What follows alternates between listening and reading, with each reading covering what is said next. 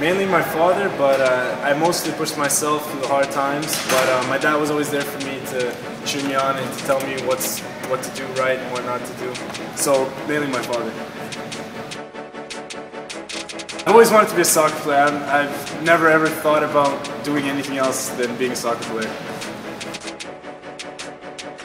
My grandpa, he used to be a professional soccer player, and he would teach me stuff when I was younger, and I always looked up to him.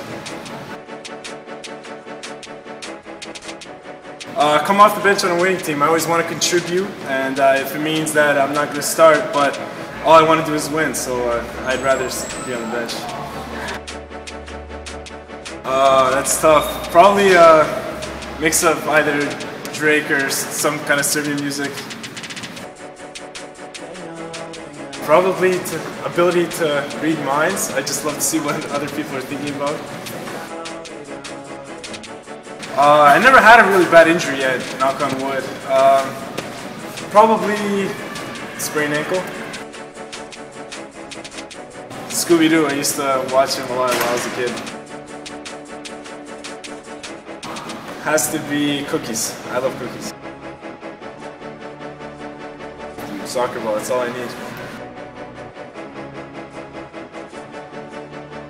Rock, because I mean, it beats everything. Paper can't match up to rock, neither can scissors.